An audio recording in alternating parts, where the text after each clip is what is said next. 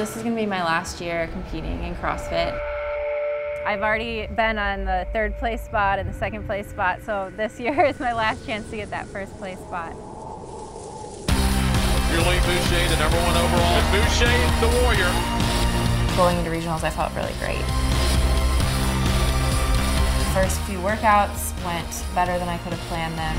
If anyone has a chance, I think it's going to be Julie. Like everything was going to be awesome.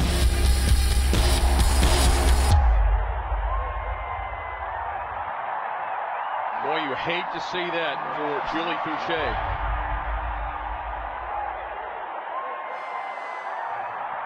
It felt like someone dropped a barbell on the back of my leg. I just was really confused, and then I tried to step down, and I noticed that my foot just wasn't working the way that it should. I knew that it was my Achilles and that was going to be it. For the past 6 years, we're leading up to this point because this was going to be my last season. It was weird. I almost felt this like peaceful feeling like, it's okay, this is what's supposed to happen, and you can handle this. And when the judges asked me if I wanted to keep going, I was like, of course I'm going to keep going. There's definitely a lot of different ways to go out of a sport. And all season I've been saying, I don't care about the placement, I don't care what happens. I want to just say that I gave everything I had, and I honestly can say that.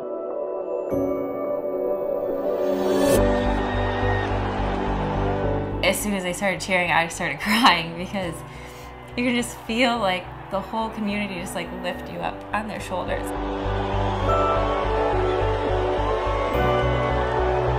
Like they know what you're going through, and they're like, they've been cheering you on all along. It was like definitely the most amazing moment that I've ever had competing.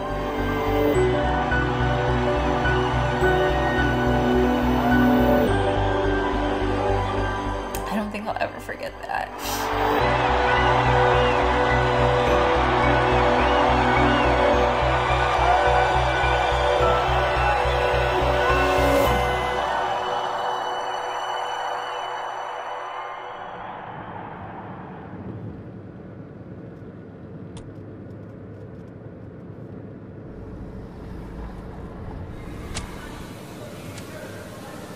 CrossFit has definitely taught me more about the importance of commitment.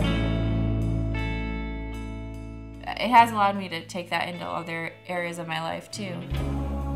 You just have to be patient, you have to put a little bit of effort in every day and always be working towards whatever goal you are committed to.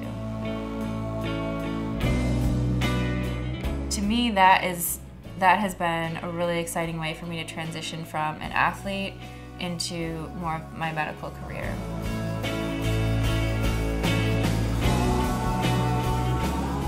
I've been lucky because there's a lot of things I'm excited about that I'm working on right now.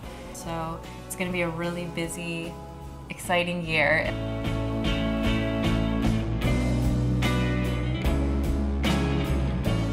I can't say that I'll never compete again because I love that feeling of competing. I still am determined to get back to where I was, and overall there's still lots of ways that I can improve over the next several years of my life.